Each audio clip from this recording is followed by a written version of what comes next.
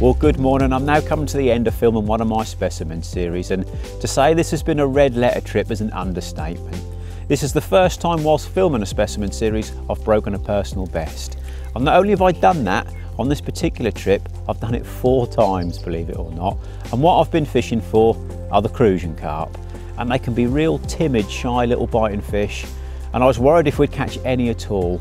But to say a red letter trip would be an understatement. I've not just caught a big Crucian Carp, I've caught some fairly enormous Crucian Carp. So if you like Crucian fishing, keep your eyes peeled. This video will be out on the 3rd of July, and potentially I think this could be one of my best specimen series yet.